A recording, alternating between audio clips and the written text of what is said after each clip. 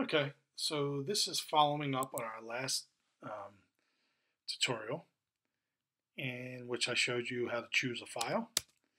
Well, we are now going to bring that along to the next step. We are choosing a file, in this case an image, either a JPEG, GIF, or PNG, and then we're going to pass the source of that file to this other class, and in particularly this called examine image, and particularly this method called loom, which is short for luminancy.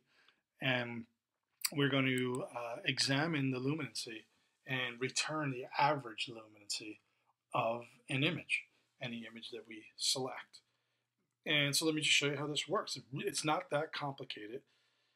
You just have to know what to use though. So we're getting into this method here, the folder, the path to the file that we have chosen. We're creating a new buffered image file called IMG, short for image, and we're creating a file object, which we'll use later. Actually, we use that immediately. What am I talking about? We create a file from that path to our image, and so we create a file out of that.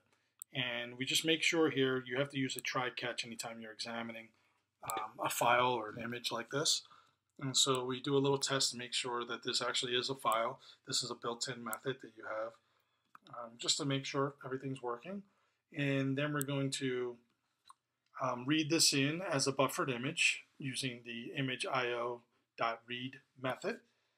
And we have a couple of variables that we're going to, 4 variables we're going to use momentarily. Just checking, making sure that image is not null. It's a valid image, and then if it is, we're going to get the width and height, which we need to be able to examine each pixel. That's what we're going to do. I just print this out to the screen so you can see what the width and height is. And so based on that, if we have a for loop that is going to go the width, and then a for loop that's going to go the height, and we will look at each pixel using those for loops and using this built-in method called getRGB.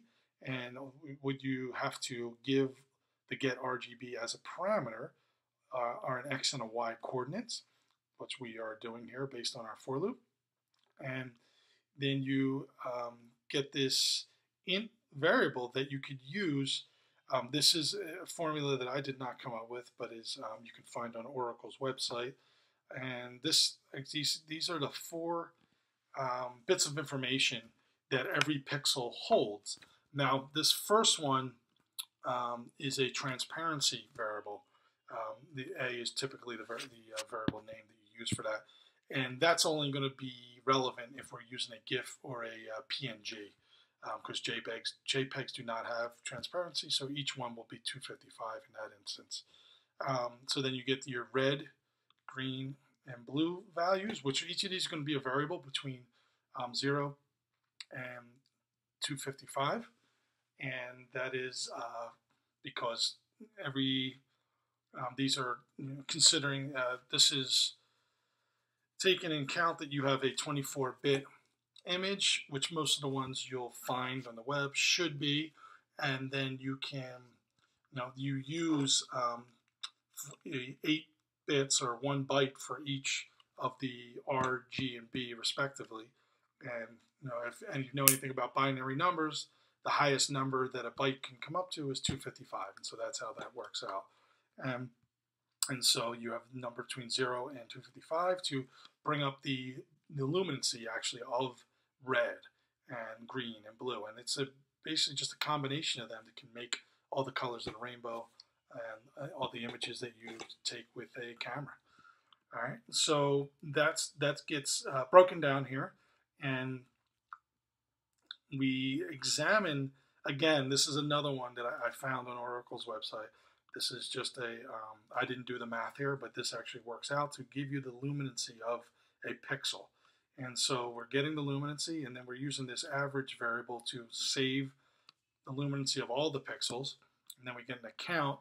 And then lastly, we just do a simple average where we divide the total by the count. and then we're going to print that to the screen. And as you'll see, this works very nicely. So let me go ahead and choose an image, and I'll show you. So I have some images in this folder here. Let me see. So I have a cloud image here, which has a lot of whiteness, so that should be a higher luminancy. The brightness should be high. And then that cat image is a dark cat, so that should be a little lower.